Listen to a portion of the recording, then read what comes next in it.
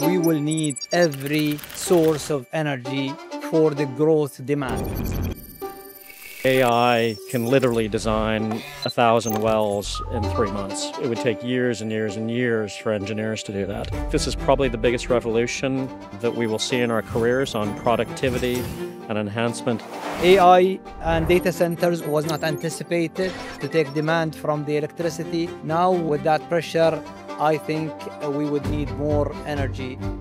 We are developing artificial intelligence and a huge amount of modeling. Clearly, we are consuming a lot of energy. Artificial intelligence cannot exist without energy.